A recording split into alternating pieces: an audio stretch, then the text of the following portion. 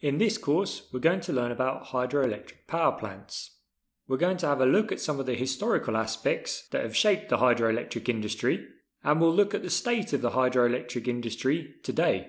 We'll cover all of the hydroelectric power plant components, such as trash racks, spillways, penstocks, turbine runners, draft tubes, generators, and electrical transformers.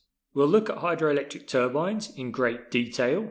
This includes reaction and impulse type turbines, axial, mixed and radial type turbines, and the three most common types of turbine used in the hydroelectric industry: the Kaplan, Francis,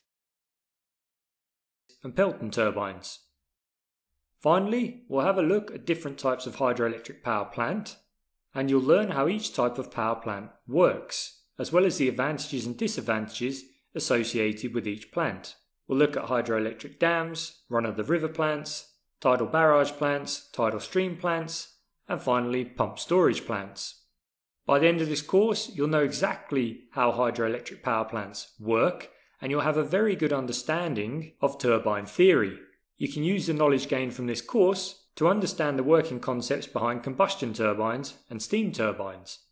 So if you want to learn about hydroelectric power plants, how they work, the terminology and the components involved, then you should definitely check out this course.